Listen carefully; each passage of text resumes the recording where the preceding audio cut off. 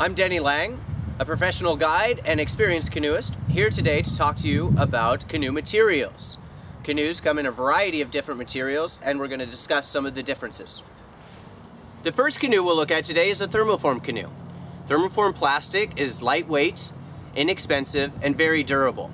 Typically, you will find thermoform materials used on recreational and family-oriented canoes.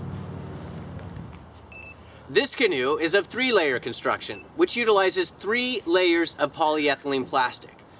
This material is very durable and inexpensive. Typically, you will find this canoe in recreational and outfitter style canoes. This canoe utilizes my favorite material, Roylex. Roylex is a layered construction that utilizes vinyl material for rigidity. Roylex is very lightweight and very durable.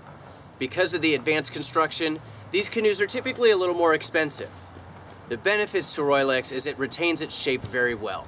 I've seen instances where a canoe was pinned on the river and once removed, bounced right back into its original shape. Here we have a canoe made with fiberglass construction.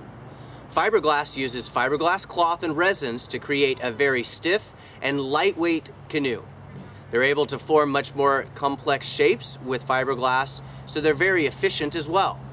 Not as durable as plastic, fiberglass canoes can be repaired. Again, one of the biggest benefits of fiberglass is its lightweight.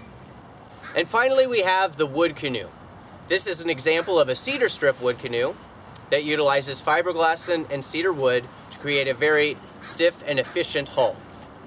These canoes can last a lifetime or several lifetimes. They're repairable and get passed down from generation to generation. When not on the water, hang this up over your mantle and you'll have a beautiful piece of artwork. Hopefully this discussion has helped you understand the canoe materials and the differences. Thanks for watching, and paddle well.